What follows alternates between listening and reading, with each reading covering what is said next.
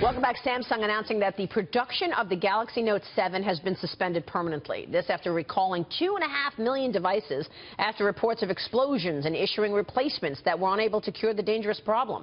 The scandal could cost the company now more than $2 billion in profits. That could worsen. The lithium-ion batteries in these devices is likely the culprit. Joining us right now is Mashable technology editor Pete Pachal. Pete, good to see you. Good to see you. Thank you so much. So, okay, we have the Galaxy Note 7, and you got hoverboards, e-cigarettes. All of these things have one thing in common, the lithium battery, right? Yeah, the batteries, lithium-ion batteries are in virtually all of our gadgets today.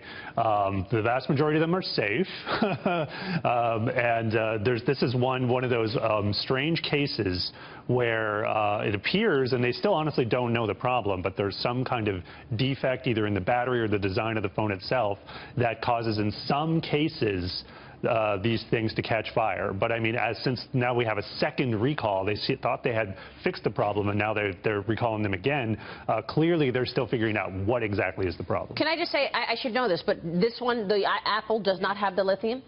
It does. Yeah. No, all cell phones today use lithium-ion batteries. So how come it's only the Samsung phone that's having this problem? Because that's a really high-energy one? Right. Well, no, to some extent, yes. Every year, the phones tend to get thinner. They tend to pack more energy in because we demand more, and the chemistry changes slightly.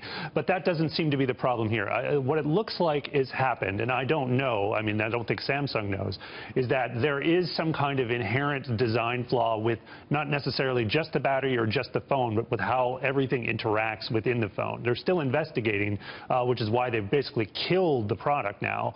But it's a thing that can happen to any battery. Any battery can explode, but up until now, these have usually been outliers. Like someone charges a phone with a third-party cord from China that doesn't meet the same thing, regulatory problems. So like this has happened before, just not on this scale with a single product, not in mobile. Isn't it astonishing and a little bit frightening that Samsung didn't anticipate this problem during the design process and during the quality testing? I mean, it's breathtaking, quite frankly. Well, according to reports, they've been trying to replicate the problem on their own since it first started happening, and they haven't been able to. So what they've had to do, and this is, I'm not sure of the internal workings of Samsung, but I believe they've basically made assumptions on where because they have two battery suppliers for this phone, and they thought, well, this one supplier that seems to be the problem, let's stop those and just go with the other one. They did that. Didn't work. We still had the problem. So clearly there's more to it. I suspect it's a very complex problem with both the battery and the phone and the design and using it in certain situations, but we'll have to wait and see. And what I think needs to happen for Samsung to regain trust is to come completely clean. This is a notoriously secretive company, and they're very bad at communicating usually. So in this case, if we're going to look at the Galaxy S8, which presumably will come out in a few months with anything other than suspicion, they need to completely come clean about this. Look, the 500,000 hoverboards were recalled in July.